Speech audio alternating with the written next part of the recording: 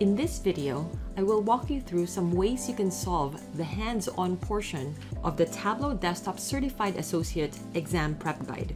Please make sure to download the exam prep guide and the associated dataset so that you can follow along.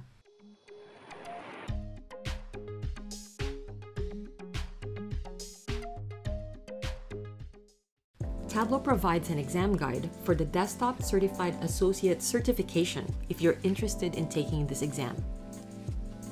This exam guide will highlight the target audience, additional learning resources, the exam format.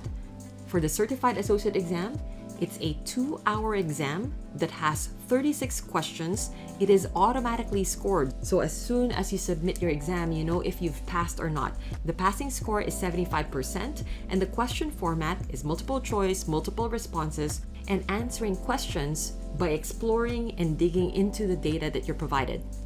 The skills measured in this exam include your knowledge of data connections, how to connect to multiple data sources, how you would organize or simplify your data, creating different kinds of charts. There are also questions on calculation and mapping, use of the Analytics tab and using reference lines and trend models, and also building up some dashboards. As with the specialist certification, timeliness is a critical component of this exam. You need to be able to manage your time answering the 36 questions and being able to allocate the proper time for each question. Before we start, please make sure to download the exam guide. And from here, there will be a link to this sample Superstore subset, which is an Excel file that will be used for the hands-on questions. Before we start, I'd like to note two things. The first one is I will show you how I would tackle these questions, how I would personally answer the questions. You may find other strategies, and that's the beauty of Tableau. You can answer the questions in many different ways. And as a second note, we're not necessarily looking for visualization best practices as we answer some of these questions. The goal is for us to be able to answer the questions quickly and not necessarily design some of the charts with best practices in mind. And with that, let's start with question number 4. What is the percent of total sales for the home office customer segment in July of 2012? There's two things that come up in this question right away. It's the customer segment and also July of 2012. July of 2012 suggests we need to filter our data, and percent of total also suggests quick table calculation. So for this, I will filter right away for July 2012. First by year, we'll select 2012. I'll drag order date again, and this time for month, and this is July. For this, I am inclined to use a pie chart. So on the marks, change that to pie. Sales on angle. Let's set the fit to entire view. Adjust the size a little bit. Drag customer segment to color.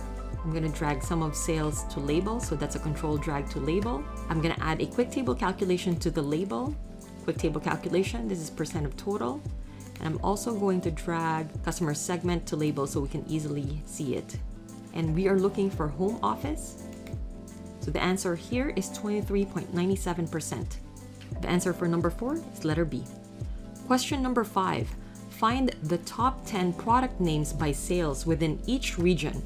Which product is ranked number 2 in both the Central and West regions in 2011? The way I would answer this is by grouping everything by region and ranking all the products, and I will be using a table calculation called rank as well. So let me set this up. Let's drag region over. Let's take our product names. Let's take sales. We're going to sort this. I will copy sales to label. Add a quick table calculation to the sales and label. This is going to be a rank. I'm going to set the scope to pane down because I want this to reset for every region. I will also change this to discrete so that I can display this right beside my product name. I'm going to copy over sales again to filters. Change this one to continuous and only look at 1 to 2. Let's add a filter to region. We're only looking at Central and West, so we can uncheck East and South. We're also missing one more filter because we're only looking at 2011. So I'm going to drag order date, filter by year 2011, and the answer is sharp. So for question number 5, the answer is letter C. Question number 6. In the technology product category, which unprofitable state is surrounded by only profitable states? Let's drag product category to filters, filter this by technology, and then here, because we are looking at state, we can create a map. Double click on state or province. We are looking at profit, so we can drag profit onto color. By default, this gives us a gradient, but we can double click on this color palette. We can change this to stepped color, so we only have two colors that we're looking at, one for profitable and one for unprofitable.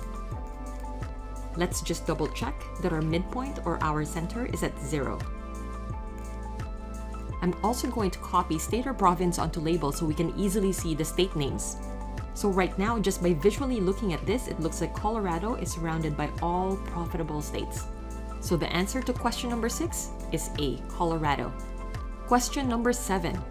If 2013 sales numbers were expected to increase by 50% in the following year, what would be the total estimated sales for the consumer segment in 2014? This question will require a calculated field because we need to project that sales actually increases. And this data point doesn't exist in our current data source. So let's create a calculated field. Let's call this new sales. And this is going to be our sum of sales times 1.5 because it has increased by 50%. Let's drag customer segment to filters and leave only consumer. Let's drag order date to columns.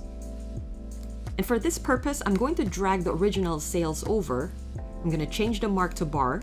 Let's also drag the new sales over. And then here, there's a quick way to show mark labels. It's this shortcut over here. So it looks like based on our new sales, the 2014 value should be $816,999. So the answer to number 7 is letter B. Question number 8. In which region do all product categories fall beneath the overall average profit? Let's drag region, product category. We're looking at profit. In the sidebar, let's switch to the Analytics tab. Let's drag average line, and in here, we're going to choose table as a scope. Visually, we can already see that all the categories in South fall beneath this line. If you have a little bit of time, you can also create a calculated field that allows you to color code the bars. Let's start by creating an overall average profit field. From here, calculated field, let's call this overall average profit.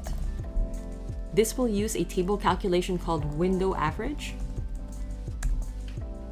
And we need to pass in the sum of profit. And we can create a calculated field that just checks the current sum of profit to the overall average profit. So in here, calculated field, let's just call this above overall average profit. Let's take the sum of profit. It's greater than overall average profit. Let's drag this to color. Let's change the color palette. If it's true, gray. If it's false, orange or brown. And in here, we can easily see that all the categories in the South fall below that overall average profit. So for question number 8, the answer is D, South. Question number 9. Which product subcategory has a shipping cost to sales ratio above 3%? We can start by creating a calculated field for our shipping cost to sales ratio. Create a calculated field from here. Let's call this shipping cost to sales ratio.